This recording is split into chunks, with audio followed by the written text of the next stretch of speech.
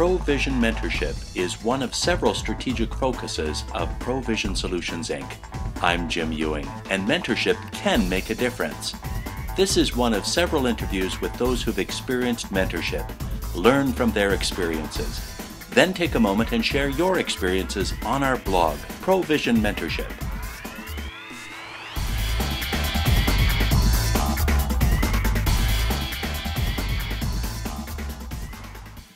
Yeah, so I come from an advertising background. I was trained in the advertising world as a creative guy, and went from college to working for an advertising agency and started my own company. And at that point in my life, I was a pretty young guy. I was 23 years old and built a company very rapidly. Then, of course, in 1982-83, we had a little recession, and so wound up reducing the size of my company and then coming back and growing the company again up to 23 people. And one of the reasons that the company grew so rapidly the second time is along the way, not in a formal way, I had people that encouraged me, mentored me, gave me ideas on how I could grow my business, and many times it was even clients who encouraged me to be able to grow my business.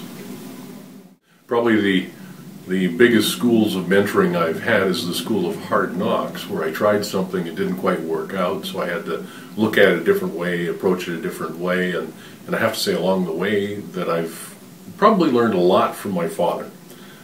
As a kid growing up, my dad was real good at asking great questions, and I think that's one of the keys of being a good mentor, is to be able to ask the right questions to get people to think. And I also worked for my father when I was a young boy, and his partner was a totally different style from him. And so he also was a bit of a mentor for me as I was growing up. And so from my dad, I learned about business skills, I learned business ethics, just sort of by observing. And I think a lot of times we think that mentorship has to be a lot of talking, but sometimes mentorship is just simply observing what other people are doing. I also learned things like sales skills, negotiation skills. It was interesting just to watch my dad, because he was the rainmaker in the company. So he was the guy that went out and got the business for the architectural practice. He was an architect. What type of help can a mentor provide? When it comes to working with other people, and especially in business and helping other people as a mentor, you can help in a lot of different areas. Some of it might be in helping them improve technical skills. Some of it could be improving sales skills, or selling your business to others, promoting your business to others.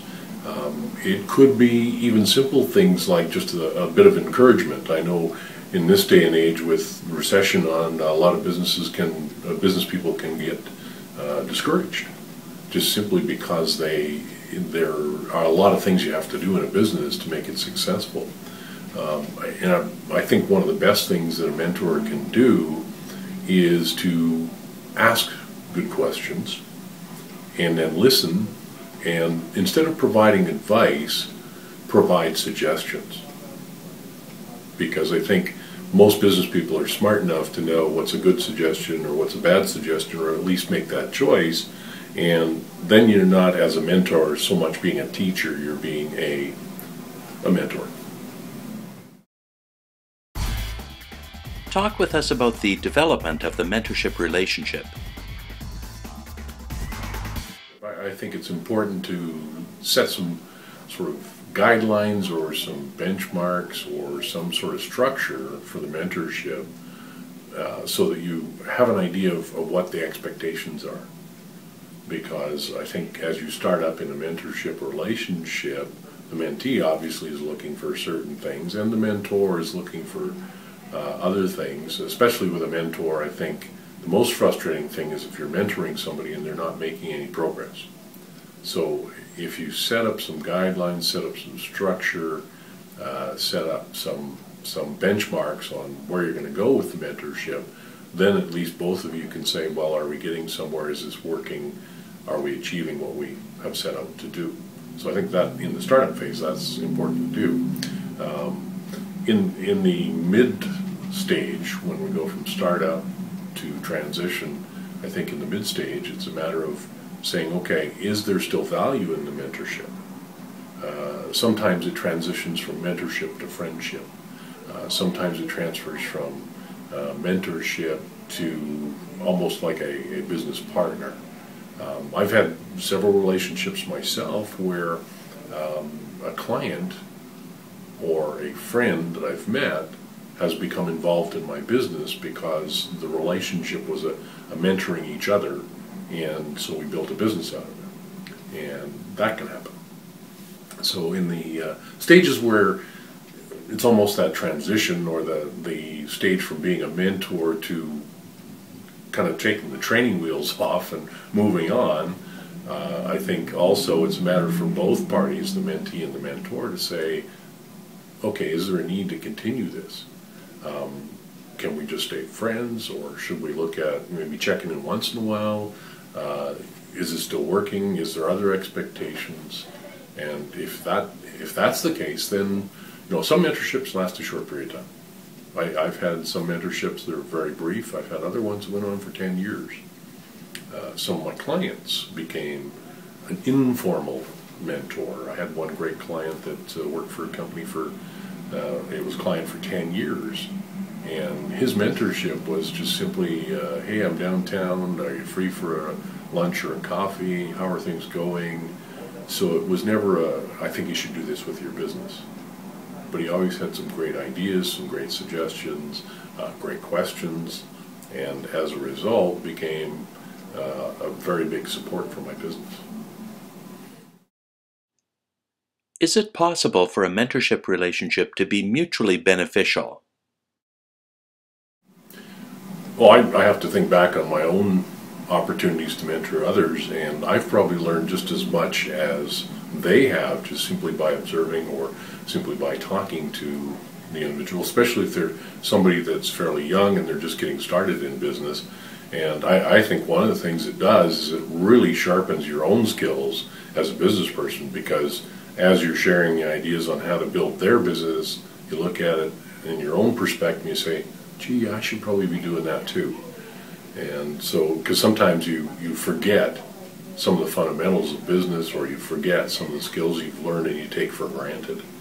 And so I think as you're mentoring other people, it also helps you sharpen your own ability. I think, especially for an entrepreneur starting up in a business, or even if they've been in business for a while, one of the biggest challenges is when you're running the company, when you're running the show, you're basically a lone wolf. You're on your own. You can't go to your employees and say, hey, I'm having this challenge, this issue, can you help me out? Because they look to you as the leader. So having a mentor and being able to just simply share thoughts, ideas, get input, really can help you stay on track with your business, can help you discover new ideas and directions. And so as a mentee, being able to just simply talk to somebody and say, hey, have you had this experience? What can I do here? How can I do this different? Have you got some tips for both the protege and the mentor? One of the things I did realize with my dad was that for many, many years, he was encouraging me indirectly in what I did and in my business. And I remember looking on my library at home, and I pulled this book off the shelf. It was all weather beaten, it was yellow, the binding was all beat up. And I looked at it and I thought, where did I get this book from? I looked at the publishing date, it was 1954. It was my dad's book. He started reading motivational books and books to develop business in the 50s, and he gave it to me when I got into business. And he said, you might want to read this. So some of the books I read were things like Elmer Wheeler's book called Selling Yourself to Others, How to Sell Yourself to Others, and Zig Ziglar's book, See at the Top. So indirectly, he was mentoring me by educating me and giving me a little encouragement. The other thing I learned too, which was interesting from a mentorship perspective, was the community contribution, giving back. My dad was a member of the Lions Club, still is, and he spent a lot of time volunteering for projects that gave to charity and that sort of thing. And what I learned from that is when you do that, you also attract other people that are willing to help you, encourage you, give you ideas because they see you contributing or putting something back to the public in general. So it was a great opportunity that way. And I remember many times my father would take me out on some of these volunteer projects, and I'm thinking, why am I doing this? And I realized that the reason for that was to learn to contribute. What final thoughts would you share with those considering entering into a mentorship relationship? I'd say do it.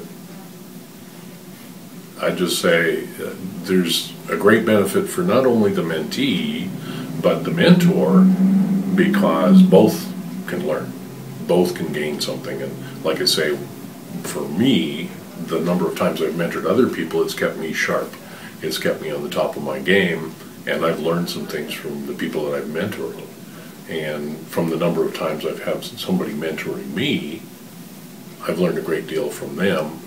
One of the things I would say is don't look to find a mentor that's exactly the same as you. Somebody that thinks the same way, because oftentimes somebody who has a different point of view can be a tremendous mentor simply because they're going to make you think different. And in business you need to be able to do that. So if you're the creative type of person and generate ideas like crazy, maybe you need somebody that's got a little bit of structure and a way of being able to build a system.